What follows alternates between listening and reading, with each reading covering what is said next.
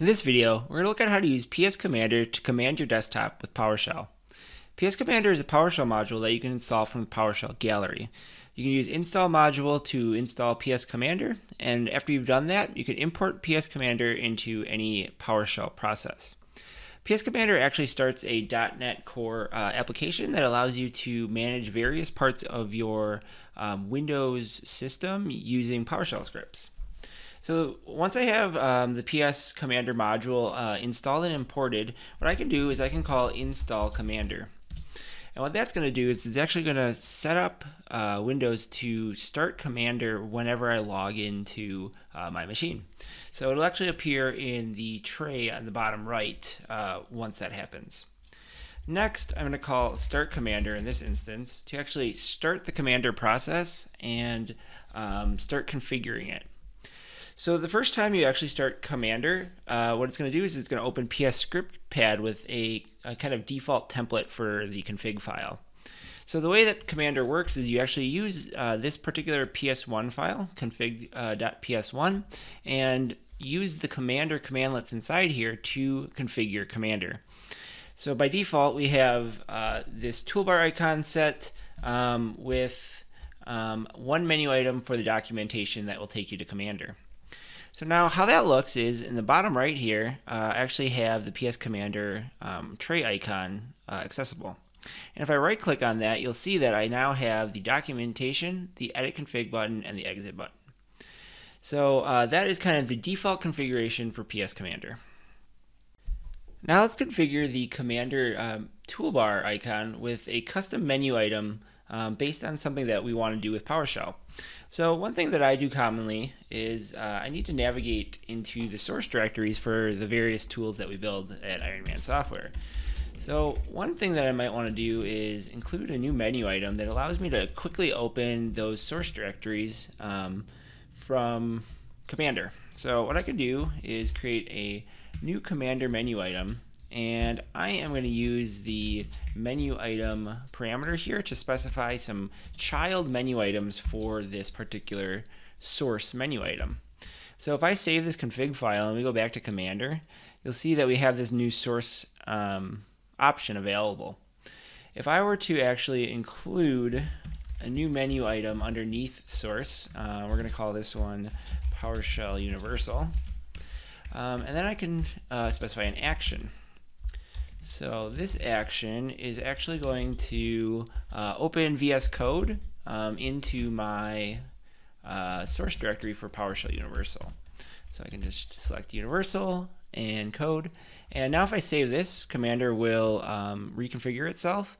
And you can see that I have a source directory that has PowerShell Universal. And if I click that, it's actually going to open the PowerShell Universal source directory in VS Code. Now that we looked at menu items, let's look at another feature of PSCommander. This allows you to actually create hotkeys that you can use globally on your Windows system.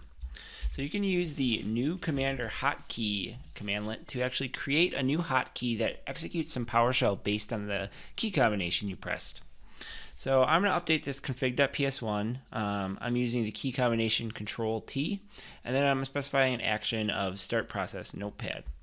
So if I save that, and now if I press Control-T, you're going to see that Notepad processes will open just with that keystroke. So you can set up these hotkeys to kind of issue whatever PowerShell commands you'd like. One thing to note is that if there are conflicting hotkeys already defined within Windows, your hotkey will not take precedence over that. So you won't be able to actually override something like Control-C or Control-X. You'll just have to come up with a new key combination for your particular configuration. Another feature of PSCommander is the ability to associate files with actual script blocks that run inside PSCommander. So you can actually use the new Commander file association commandlet to actually associate a particular PowerShell script block with a file extension. So on my config.ps1, I'm creating an association to the PS2 extension. And then in the action, you're going to receive the actual file that was opened in the args0 variable. So in my particular file association here, I actually am going to open Notepad to the file that was actually opened.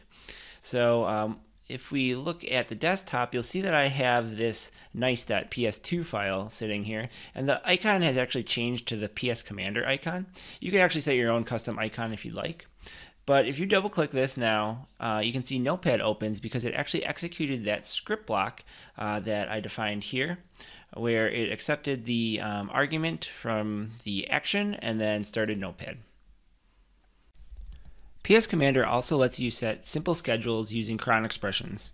You can use the new commander schedule commandlet inside your config.ps1 to define a new schedule. In this example, I have a cron expression that's defined that will run once every minute. And then the action is actually using the burnt toast module to show the text do something else. So as we work through, and as you can see here, do something else actually popped up in the bottom right based on my schedule. So every minute it will actually tell me to do something else. You can also customize the Windows Explorer context menu using PSCommander.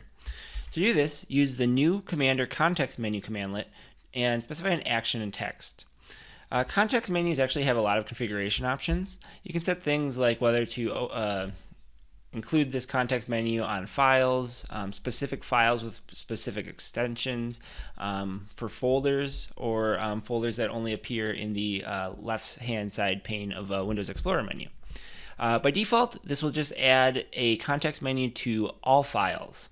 So I'm adding an open with Notepad context menu to all files, and the action is actually going to open Notepad, and we're going to pass the arg0 again, which is going to be the file path to the file we're opening. So now if I come to my nice.ps2 here, I can right click on it, and you can see now I have open with Notepad. When I click that, you're going to see that nice.ps2 actually opens, and it did that because it invoked the action that I defined inside my new Commander context menu. PSCommander also lets you create desktop shortcuts that you can click that will invoke PowerShell script blocks. To do this, use the new Commander shortcut commandlet, specify an action, which will be called when the shortcut is actually double-clicked, and then finally some text that you'd like to include under the shortcut. So I'm going to include, I'm going to create a calculator shortcut on my desktop. And now you can see I have calculator with the default PSCommander icon. And if I double click that, you're going to actually see calculator opens. So you can actually customize the icon here and the description that's shown when you hover over it and that kind of thing. So in this video, we went over all the different features of PSCommander and how to update them in the config.ps1 file that's included with it, Commander.